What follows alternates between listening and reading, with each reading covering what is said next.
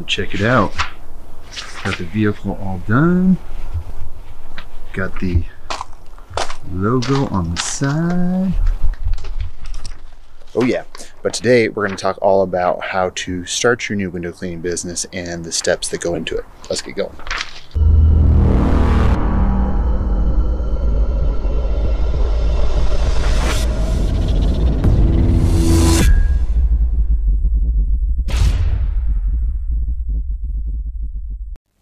It's funny, you get one thing done with this van and then you have to do another after driving. The ladder rack makes noise. It's the van has been a fun process to do, from buying it to putting everything in it. But if I have to go back, I would just hire someone to do the ladder rack, to do the shelving, to do the partition, and just to take care of all the things like that. I would say I wasted more time on it than I really should have. But I'm happy with how everything turned out overall. So that will be a separate video. But this video, what I'm going to go into is how to start a window cleaning business as far as the basics.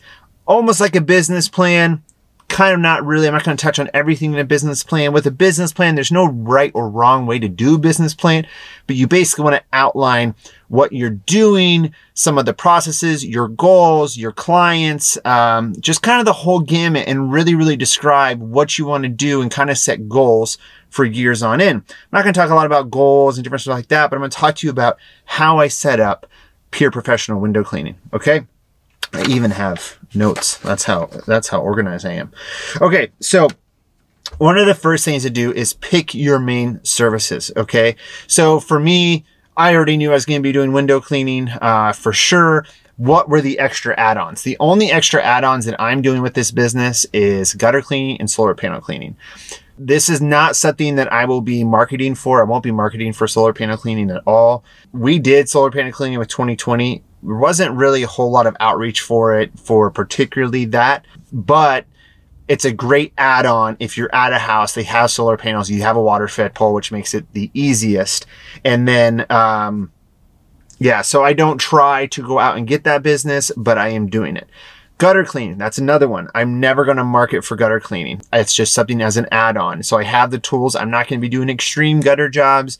I won't be doing a whole apartment complexes. I will be more choosy on the solar panel and gutter cleaning stuff. Unlike window cleaning, I am doing everything except for high rise. That is what I'm doing. Okay. So that's your main services. Decide on that when you are starting to figure out your business now, because for me, knowing I was going to be a window cleaner, it's not that hard, but for you, you're deciding on what you want to do. Maybe you want to add pressure washing. Maybe you want to add soft washing. Those are all things that you can do as well. The next category that we're going to look at is researching your target customers.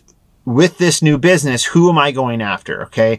I'm going after residential and commercial clients. For residential, it's pretty much the whole entire gamut. You know, I'm going after anything residential that comes through or that comes up. It's really nothing from there. For commercial storefront stuff, I'm doing everything except for high rise. You know, as far as who I'm going after, of course, for residential, you're going after more middle-aged people, women, of course. That's what I just find, is that more middle-aged women are mostly the customers for residential. Of course, you get your families and everything like that. But that's definitely what I'm going after as far as that goes. As far as my customers on the commercial side, I mean, it's just everybody. You know, it's just everybody except for a high-rise customer. Simple as that. You may want to go into, if you don't know the market in your area, I know this area extremely well. I've been working in this area for 12 years. So like, I know the whole entire gamut of who I'm going to go after, the areas that I'm going to go after. So you may really want to research your area, research, you know, what's going on, who are the people that you want to reach out to, research it. And if you don't know it and you're moving to a new place, you definitely have to do your due diligence on that. The next most important thing really is deciding on a budget. You know, how am I going to spend my money going into this? Now, to break this down, I'll probably break this down in a future video. I may or may not do that because there is a lot to this. It's easier for me that if you ask me, how much is this stuff going to cost? How much should I budget for this? It's easier to answer that question than to say to you, hey, here's the X amount that you need to invest. Now, off the top of my head, if I was to tell you how much I invested with the addition of this car, now this car, I financed, so I'm just doing monthly payments. I didn't lease or anything, so I am paying to own. And then, so this car was just about 24 grand, okay? But, so I'm doing that in payments over time. And then I would say the rest of equipment, if I didn't have anything, right? And I wanted to do water fed pole, I wanted to do everything I wanted to do, I would probably be investing in that with ladders and just everything else, another 8 to 10 grand, okay? Now, in saying that, this is the way I did it. I had a lot of the tools already, right? I mean, talk to some people like Chris. Chris got started with like a pole and 2 squeegees, right? So it's not like you have to have all these things. I'm just in honestly, a good position to have all those things. But there's a whole lot of, simple kits out there you can get that I've created, that many people have created, and you don't have to have that crazy startup cost. I wanted a brand new car. I did not want to deal with a used car whatsoever. Some people would not like that idea. But for me, buying a new car was just the best way to do it for me. I didn't want to worry about any service issues with the car for like the first 3 years. I just wanted all that to be taken care of pretty much by buying a new car. That's why I pretty much bought a new car. So setting your budget, you want to look at how much money you have, right? And just see what are the different costs. And that's a very good thing to outline in your business plan as well. What are you looking to pay for all these different things? So really outline your budget. That is going to be a primo important thing. Picking your business name. Picking your business name is a very important. For me, in picking my business name, this is how I view things like that. Do things that make you feel comfortable with the name that you chose. So I chose Pure Professional Window Cleaning. I wanted professional window cleaning. I wanted something to do with pure water as far as using water fed pole. I really love doing water fed pole. That's just something I kind of just wanted a part of it. Alex and I were sitting there one night. We were just throwing names to each other back and forth. I came up with it. Boom. That's what I decided. So you may have a business name in mind already. Some people use their last name, window cleaning, or something catchy. Really, whatever, just make sure that you like it. That's the most important thing. Okay. Next is, what is your service area? So your service area is very important to determine. You do not want a crazy big area unless you have big plans. So like personally for me, I service in my area about an hour long, about 30 minutes each way. I could wind up going an hour. Hour is like the extent of what I will go. I will charge extra for doing that. But determine the service area. Maybe you look around and you see there's not a lot of window cleaners in this particular area, but it's close to you. Maybe you service that area. In my area, there is a shitload of window cleaners. There is tons and tons of window cleaner writers. So there's tons of competition. I know that a good percentage of places are already taken. So when I do cold calling for sales, it's going to be a lot of people are going to tell me we already have window cleaner, and it's going to be selling them on what my service is and how my service is different. So it's really going to be interesting, but definitely decide what is your service area. You don't want to be going too far, but at the beginning, you are going to be jumping around a little bit more than you want to be because you want to get into areas. So like the way that I look at it as, if I can get a commercial job in this area with a bunch of other businesses around, okay, I'm in that area now. Now these people are going to see me working there every 4 weeks. They're going to start asking questions every once in a while. So this is the way I am. I just need to get into the area. I just need to get one job in that area and I will grow that area. That's my idea. So what is your service area? Research that. Figure that out. Slogan. Do I have a slogan? I don't have a slogan. I think slogans are cheesy. Sometimes people come up with really good catchy ones. I think funny ones are a lot better than just any slogan. I didn't decide to have one. I just feel like work.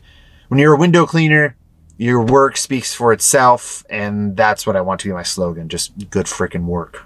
So next, choose the colors of your brand. What do you want your brand to look like? This kind of goes in with your logo and all that stuff. So choose your brand and choose your colors of your brand. I decided to go with the colors you see here: purple, black, this green color for an aqua, white. If you look at my website, pureprofessionalwindowcleaning.com, you'll see all my color scheme there too.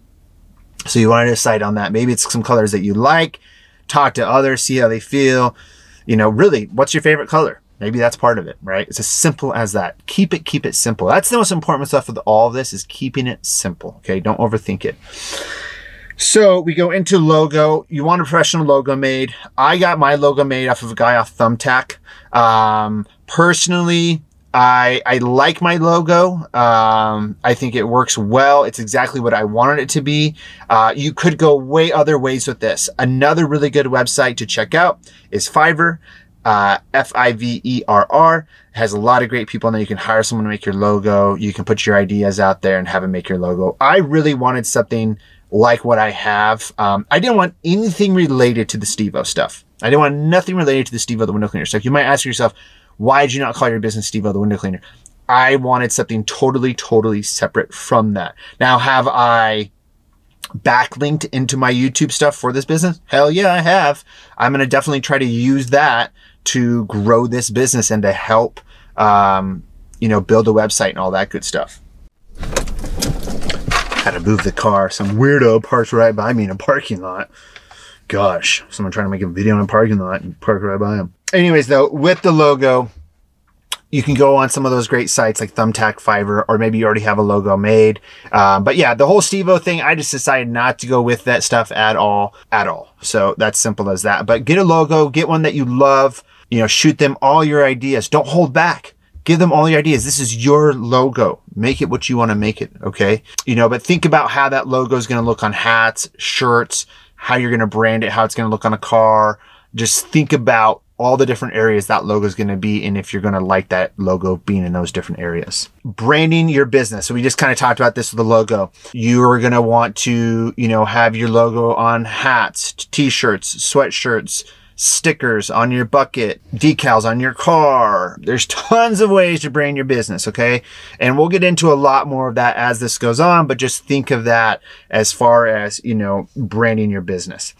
Now, after you decide all these things, really one of the most important things to do is registering your business, okay? So I am an LLC.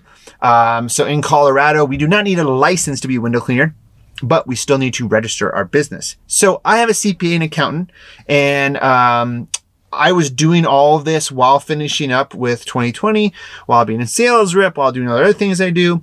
So I had my CPA and accountant file it for me. It's something very easy to do. Just go online, research it for your state. It's super easy. You will just have to, mainly the main thing is just making sure that nobody else has that name. And then once you do that, you get your LLC formed or you get your S Corp formed, and boom, you're ready to go. I would just Google that for your local state. You'll be able to find that really easy. Register it with Secretary of State. Boom, you're done. Good. Okay, so the next thing to do after that, if you want to be a reliable, trustworthy business, you are going to have to do insurance, okay? So you want to do general liability insurance at least, okay? If you have workers, you're going to do workman's comp as well, okay? So think about that. I don't have any workers right now, so I'm just doing general liability on my own. You do not need workman's comp as an owner, at least here in Colorado, so I do not have workman's comp. Why is it important to have insurance? Customers will ask for it, especially for commercial. They will ask for it. They usually want to see that you're at least up to $1 million as far as the insurance goes. You know, really rates with that really range from state to insurance provider. So you really have to just research that on your own. But that's something you definitely want to do. I do talk to a lot of people that do not do that. And it's interesting to me, but to be a reliable business, you want to at least be insured.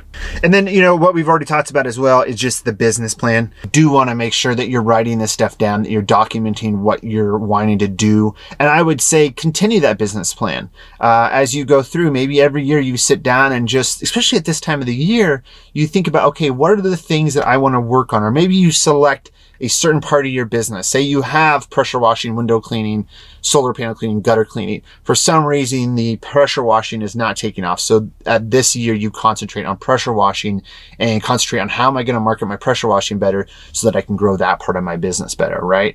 But this is very important in outlining your goals for the business. I mean, that's the biggest thing. Where do you want to be? What do you want to do? Who do you want customers to see you as? My goal as a company is to be a very commercial-oriented company. I love commercial work. I love storefront work. I want to be more oriented towards that than really towards residential services, but I will always still do probably residential services over time, because as we know, those tickets can be great, and it's just good to be doing. It's good to be doing residential as well. You know, we've basically touched on all of the things that you really need to do to at least start up your new window cleaning business, okay? You know, there's some other things here as far as the automobile and stuff like that, and we'll go through that. There's so many things, there's just so many steps to it. Well, actually, let me add one more thing. Another important thing to do here at the beginning, and one of the most important things, is what you can do once you get your address to your business confirmed, whether you use your house or whatever. You also want to get on Google and get your business verified and have them send you the code so that you can do your Google My Business as well. Most likely when you start up, a website might take a little bit, but you can get your business verified and get on Google and start getting reviews. That's probably the most important place to get reviews. We'll talk about the other places to get reviews, but that's going to be your number one from the beginning. So definitely do that as well. So, you know, we're going to go through everything for like a while on this channel with all this stuff. You know, we're going to go through my CRM, which is Jobber. We're going to go through my website, which is hosted by Nice Job. We're going to go through how I'm getting reviews. You know, already business is open now. 2 days. I have 13 reviews because I just went to friends and family, and I will continue to do that. And that's something that you should do too. You have to use the people that you know to grow your business. How many times you talk to someone, they said, oh, I knew this person, so that's why I got the job. It works in every avenue, right? It works in every avenue. So think about that a little bit too. But, you know, we're going to touch on creating your Facebook business page. We're going to do, you know, your Yelp, your Nextdoor, just every single thing you can do to get your name out there you want to do. If people don't know about your business, how do you expect to get any business? Okay. So as you guys know, we've talked about this quite a bit as far as, you know, what this series is going to be, but there's also going to be some fun old school videos as well as far as tools and everything like that. And then I'm also going to do a vlog about the first week of business, which is starting tomorrow. And so that would be kind of cool. I have a full week, so that will be nice. I only have one day that's kind of light, but some residential, some new storefronts. So it's going to be really interesting and cool, and that you guys will never have seen any of these jobs before, except for some over time. But I think that's going to be the really cool part about the series. I will take you through the whole entire thing I did with this van. I've been filming all of that, except for the times where I just got pissed and tired of it. So that's basically it. But that's the introduction to the series. That is the first video. And I hope this series is going to be very helpful for all you out there to be motivated. And if you're already in a business, to continue that motivation. So, as well, if you guys ever need window cleaning equipment, feel free to contact me. You know how. All this information will be in the description below. I hope everything's going well. Happy New Year. We're in 2021. Things are still going to be rough for a little bit, even though we're in a new year, but I'm excited to see what the year has to bring. Alrighty, we'll talk soon. Bye-bye.